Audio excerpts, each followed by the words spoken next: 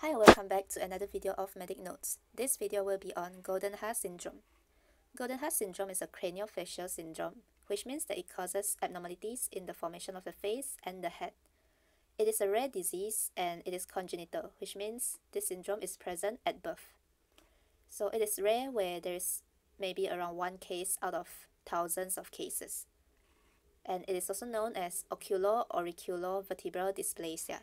So oculo means the eyes, auricular is the ears, and vertebral will be the spine.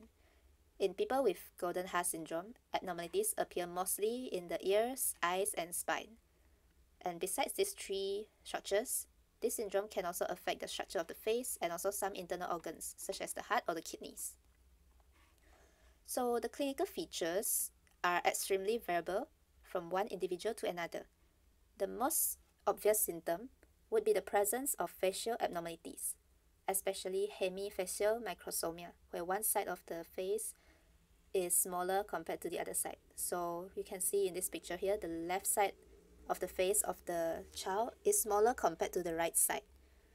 And this occurs when the bones and the muscles in the face are underdeveloped on just one side of the face. Those with Goldenhar syndrome may also present with cleft lip or cleft palate.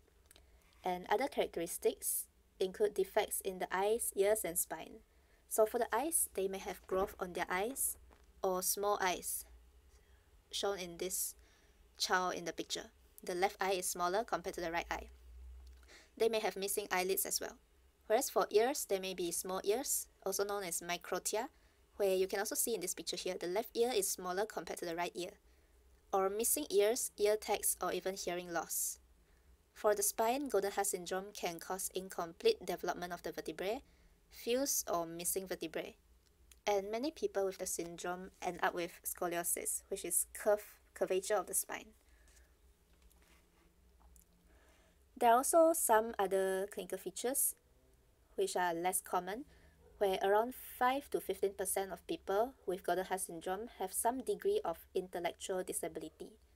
And some also have abnormalities in internal organs, most commonly congenital heart defects. So to diagnose Goldenhar syndrome, there is no specific genetic or chromosomal test to identify the syndrome. The doctor makes a diagnosis by examining the infant or child and also identifying the symptoms of the syndrome.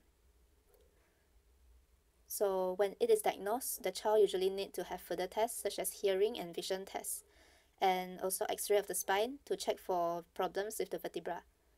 And to look for heart or kidney problems, imaging investigations might be needed.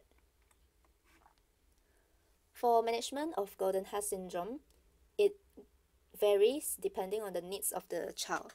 So if it is a mild case, there is no treatment needed. If there is hearing or speech problems, we will need to refer the child to work with a hearing specialist or speech therapies, and they may need a hearing aid. So if there are vision problems, then they may need a corrective surgery or glasses. Surgery may also be needed to correct any heart or spinal defects, and can refer them to the education specialist if they have intellectual disability. So that's all for this video. Thank you.